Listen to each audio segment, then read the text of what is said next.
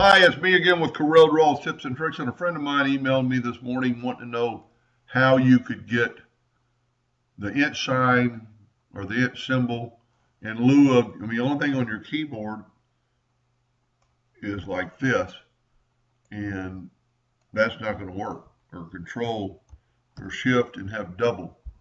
That's a quotation mark or a comma, semicolon, all kinds of things, but there's no really things that look like this. And there's a bunch of them out there. These right here happen to be the font Baskerville. This one is Arial. This one is Times New Roman. So to get to these type symbols, just go to your text and insert characters.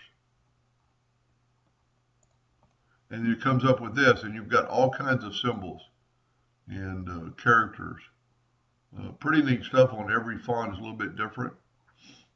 Like I think this one just has this.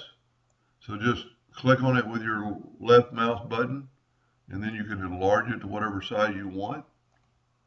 And if you need two of them, then just double it, make a duplicate of that. That's really easily done. Some of the texts are going to have equal, or going to have both of them. That's what I've been kind of looking for. So let's just change it to Times New Roman. And now we'll look at theirs. And they've got one that's like straight up and down, but that's not it. See, that's your normal. Let's just cursor down a little bit to see if we can find anything. Anyway, there's a bunch of symbols and other things in here. I must have already passed it.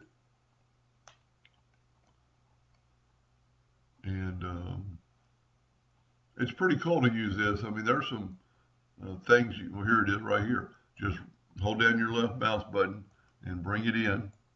And of course you can flip it, make it go that way, make it smaller, make it larger, or do what you want. I actually think this was probably the best and very easily done.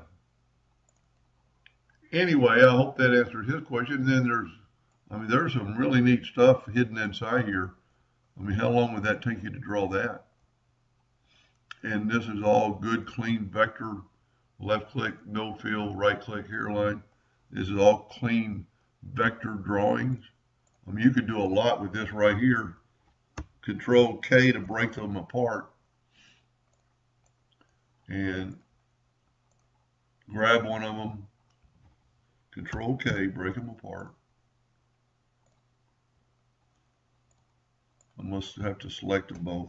Control K, break them apart. Well, it's not breaking apart, so we might have to go to convert to curves and then go to range and break curve apart.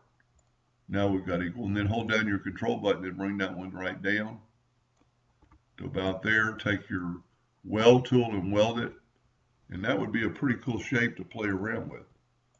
Then fill it in with black, take away the hairline, and you've got a complete different design that you could do a lot with. I like playing with stuff like this, so Control D and make a duplicate, rotate it 90 degrees, and you've got the start of some kind of neat pattern if you wanted to. But anyway, I hope that answered his question a little bit, and thank you for watching.